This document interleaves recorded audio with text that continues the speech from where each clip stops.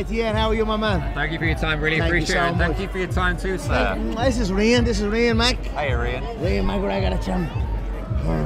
Can I ask, is this a regular occurrence? Do we take our family with us everywhere? Is this a special night? You know, the kids are too young for the movie, so we're gonna dip in, show them all this.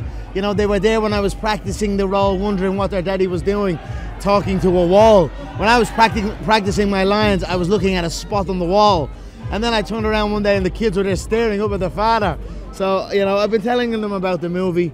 And, you know, here we are. I'm here with my mother also, my father, my sister.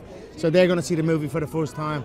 So I'm very excited about that. I'm going to take the kids out for a bit of food while everyone watches the movie. The movie's had great reviews so far. Your performance has had great reviews so far. Yeah. You're Conor McGregor and you have to be a showman of sorts, but how hard did you find it to transition to acting? You know, I feel like I'm show business. I feel like I am show business.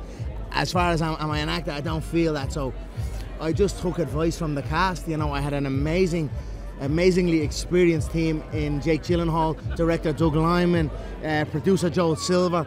These guys are veterans of the game.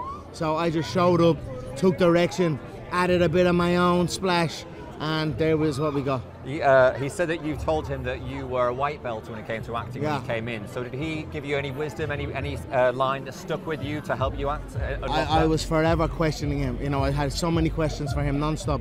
Even still today, I had a question for Lucas, who played Billy. He was talking about like maybe over-preparing for the role.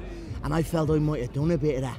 Looking back, I might have been like drilling the lines and getting different variations and moods of each line. And I just felt like I probably went too much.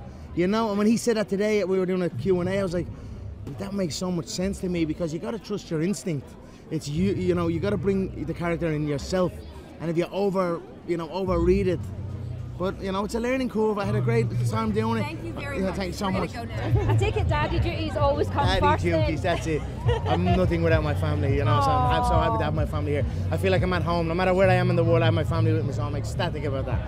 We're going to go for, obviously the kids are a little bit young to watch this movie, so we'll go and have a little bit of food. You can do that, you can high-five He just goes, like, oh, I'm blessed. Listen, you steal the show in this. What was this whole experience like for you?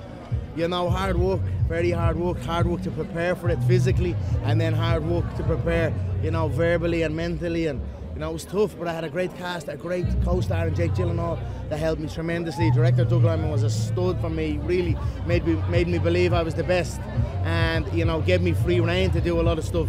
So we came out with some good stuff, and I hope the fans enjoy it. And you're a movie star now, is this your new life?